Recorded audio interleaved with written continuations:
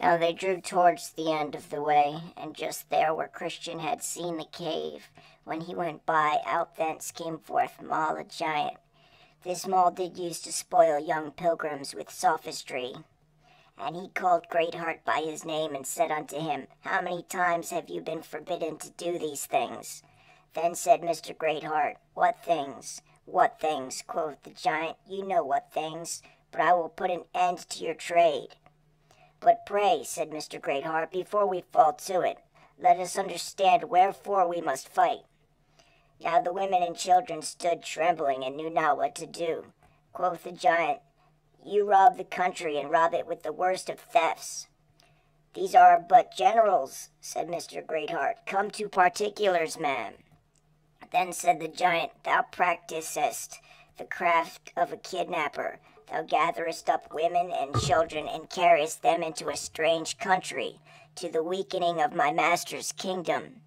But now Greatheart replied, I am a servant of the God of heaven.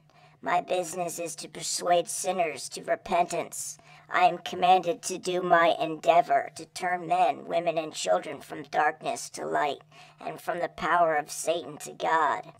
And if this be indeed the ground of thy quarrel, let us fall to it as soon as thou wilt.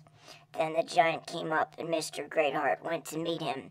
And as he went, he drew his sword. But the giant had a club, so without more ado they fell to it. And at the first blow the giant struck Mr. Greatheart down upon one of his knees. With that the women and children cried out. So Mr. Greatheart, recovering himself, laid about him in full lusty manner, and gave the giant a wound in his arm.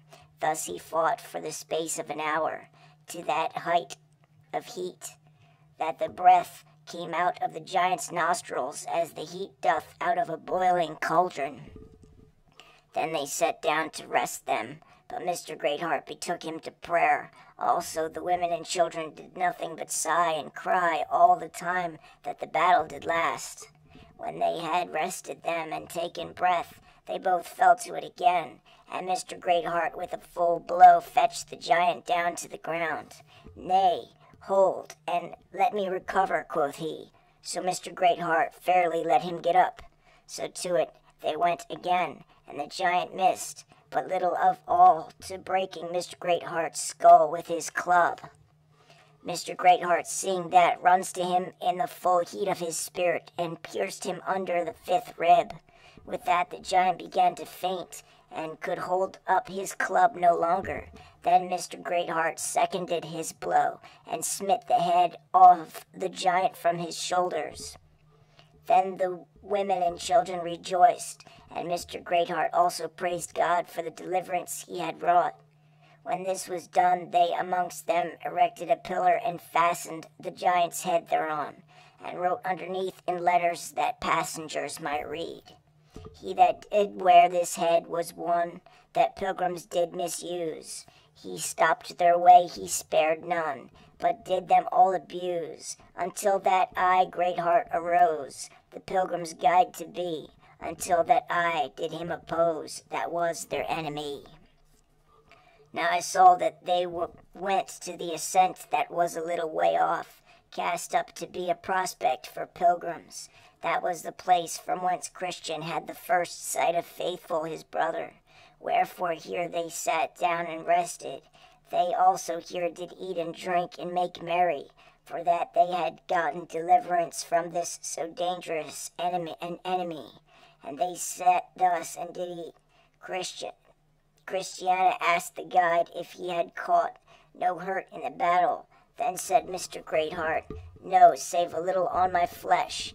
Yet that also shall be so far from being to my detriment, that it is at present a proof of my love to my master and you, and shall be a means by grace to increase my reward at last. But was you not afraid, good sir, when you see him come out with his club? It is my duty, said he, to distrust mine own ability, that I may have reliance on him that is stronger than all. But what did you think when he fetched you down to the ground at the first blow? Why, I thought, quoth he, that so my master himself was served, and yet he it was that conquered at the last.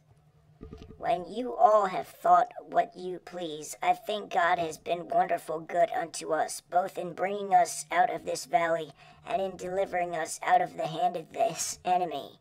For my part, I see no reason why we should distrust our God any more, since he has now, and in such a place as this, given us such testimony of his love as this.